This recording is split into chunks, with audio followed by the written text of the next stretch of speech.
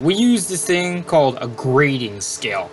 And what this system is basically it's a series of numbers up to 10, which is basically shows how nice your comic is. So the reason we have this scale, and that also has an impact on value, is because if I have a comic that's 6, and my friend Joe has a comic that's a 3, people are going to want my 6 more, so the one that's a 6 is worth more than the one that's a 3.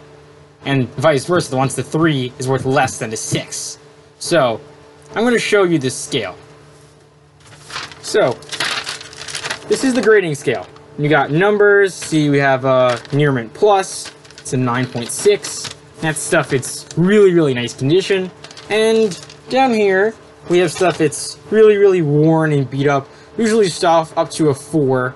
We get past the 4, that's usually stuff it's average, it was nice.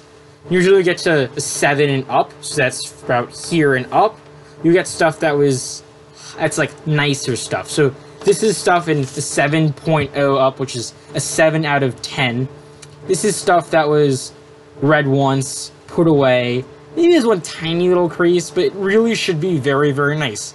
Stuff that's like, you read it over and over and over again, and you threw it, and your mom said, "Billy, clean up your room!" And she just threw everything in a box, and that's just probably not going to be in that range. It's probably going to be stuff that's up to a 4. It's like well read. If you have comics to sell, send us an email, DylanUniverseComics@gmail.com, or you can give us a call at 516-493-0383.